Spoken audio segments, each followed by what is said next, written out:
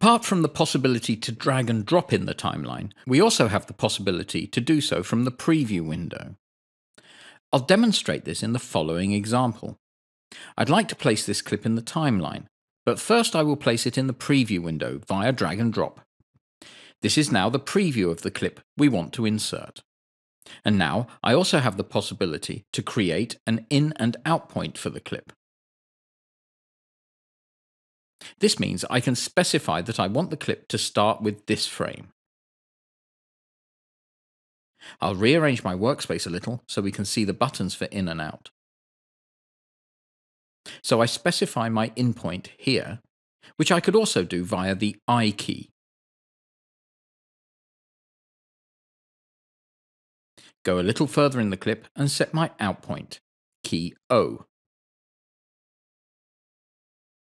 And now I can drag the region in between the in and out points and drop it into our timeline. So click in the preview with the left mouse button held and position this section that we specified at the right place in the timeline. Of course, this also takes account of the specified mode, and as we are in insert mode, any clips will be moved along to make space for our new clip.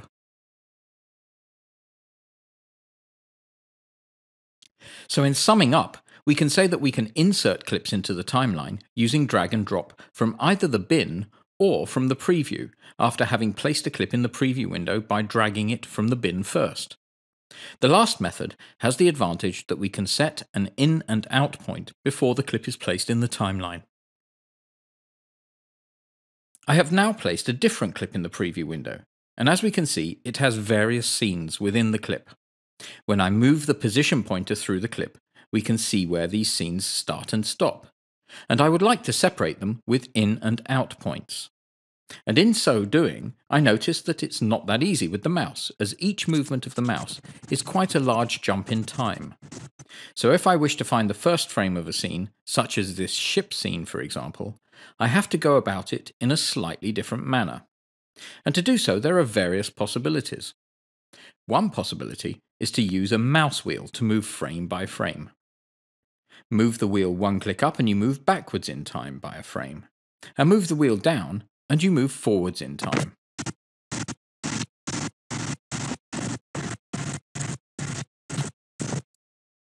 As you can see, this can be rather tedious, so I'll move with the mouse a bit forwards, and we can see that each movement of the mouse means a jump of 1 second through the video.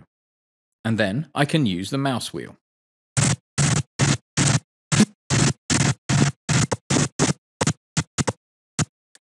I arrive at 28:22, which is the first frame of our scene. I can also use the arrow keys on my keyboard to perform the same function as the mouse wheel. The left arrow moves back a frame, and the right arrow moves forward a frame. If I hold the Shift key, then we jump forwards or backwards in larger steps. Using this method, you can move quickly to a position with the Shift key held, and then locate frame by frame with the Shift key not held down. Here, I will set the in position by using the I key, and then I'll jump further using the Shift and right key function.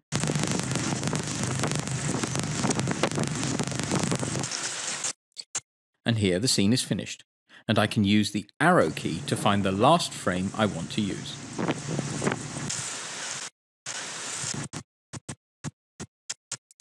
And then press the O key to set the out point. And then I can place this scene in the correct position via drag and drop. There is another possibility to make the separating of scenes within a longer clip easier, and I'd like to show you that now.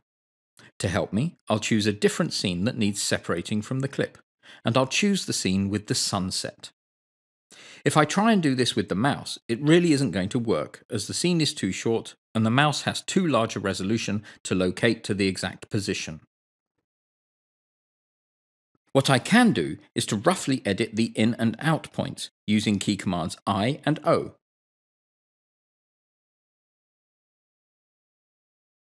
And so my clip is limited to within these 2 points. And then by clicking this button here, the region between the in and out points is zoomed into.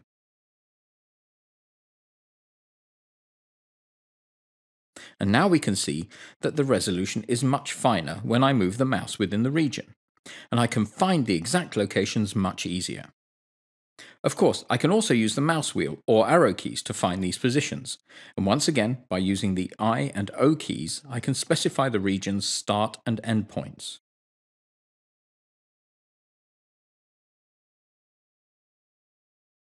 In so doing, we have the scene we need. So we can see that it can be useful to roughly specify a region, and then using the in and out points to zoom in before specifying the exact region required.